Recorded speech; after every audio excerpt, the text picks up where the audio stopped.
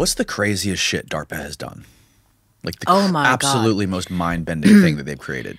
I think the biohybrids, because when I say that thing they have done, right? So for anyone who isn't familiar with DARPA, right? It's the Defense Advanced Research Projects Agency, a mouthful. They added the D they later, added the right? D for defense, but it is the most powerful, most secretive, most productive military agency in the world.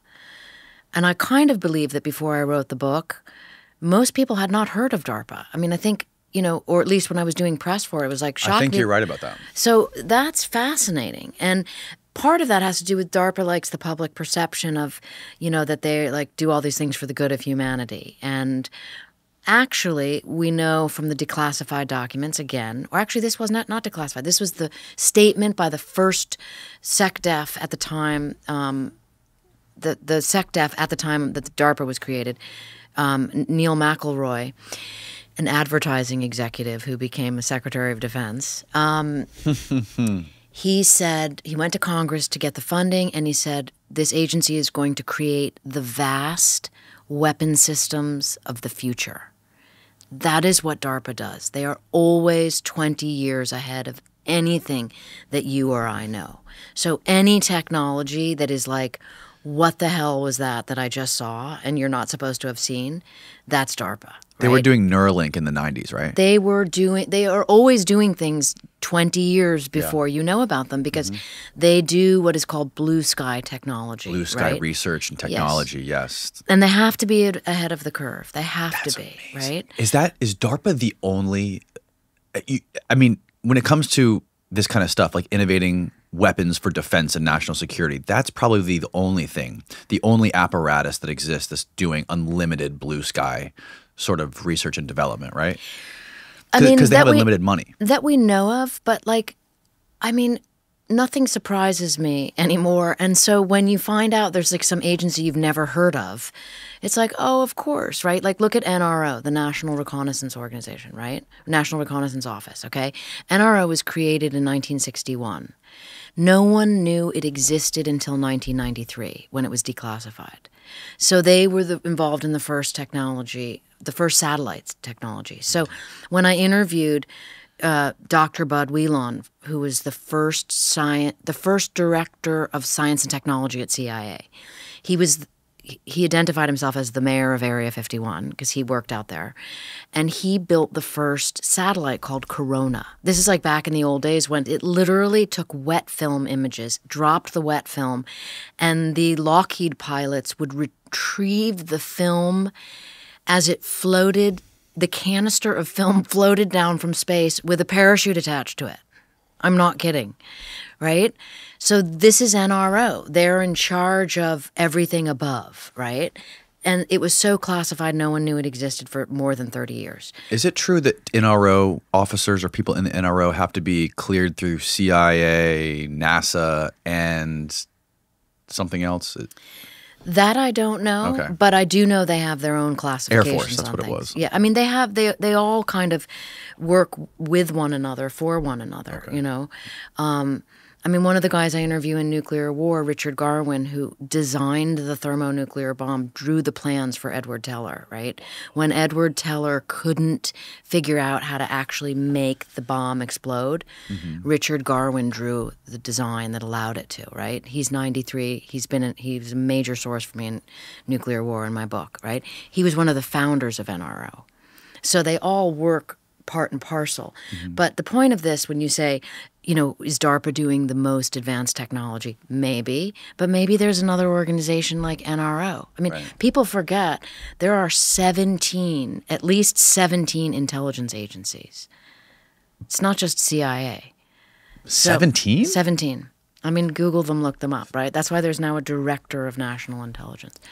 So there are, you know, and I think that to stay ahead of the enemy, you know, air quotes or not air quotes, to stay ahead, the federal government is always playing not just chess, but like, you know, move the magic balls, right? And what's under what hat. And so things need to be hidden so that secrets can be kept.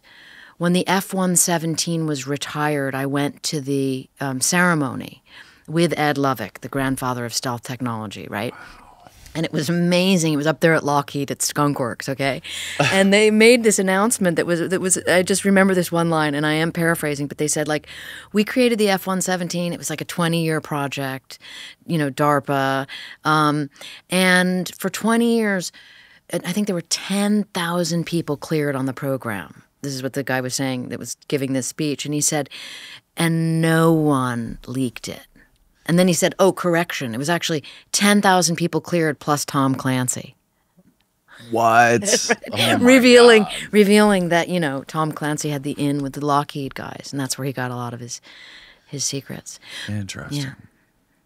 One of the most interesting things I thought about the DARPA book also was that they were inviting science fiction writers to meet with them. Like, I think one of them was the writer for Terminator. No. That was me going to the Pentagon on that a was reporting you trip, right? Oh, okay. But they did. But yes, to your point, they did after 9/11. The government, remember that statement? You're too young, but after 9/11, there was a statement that was kind of an echo throughout. It was in the zeitgeist that 9/11 was a failure of imagination, right? That no one could foresee that terrorists could hijack airplanes and fly them into buildings, except for Tom Clancy. And so that led DARPA to hire science fiction writers. This is like an anecdotal project for DARPA. I mean, it's like a nothing burger. But it was really interesting to me because they hired science fiction writers, a couple of whom I interviewed, to kind of sit around a round table and come up with the craziest ideas they could, of terrorist attacks and of surprise attacks, to then try to game out how they could defend against them, which is not a bad idea. On that reporting trip, when I went to the Pentagon, I brought with me Chris Carter, as I was saying. We were working on Area 51 as a television show at the time, and also Gail Ann Hurd, who co-wrote The Terminator with her then husband, James Cameron, but who was also the producer on The Walking Dead, right?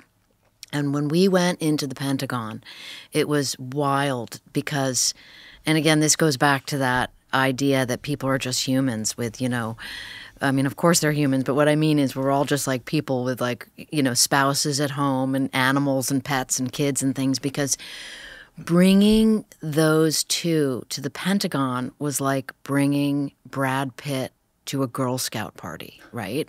I mean, it was no longer Annie, put your pen away, which it usually is. Like, no one lets me take notes at the Pentagon because then they can't be on the record, right? It's just background. Right. And we had our cell phones out. We were taking pictures.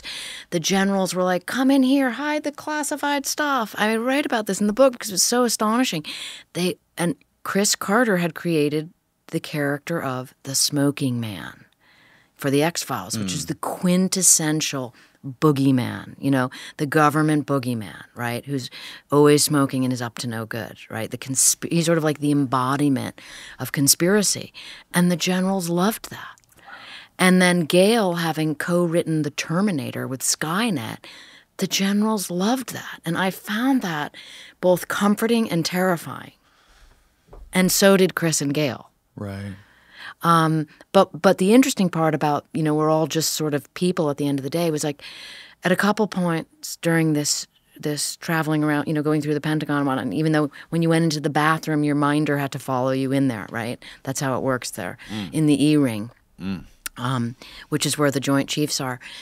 But at one point, someone was like, wait a minute.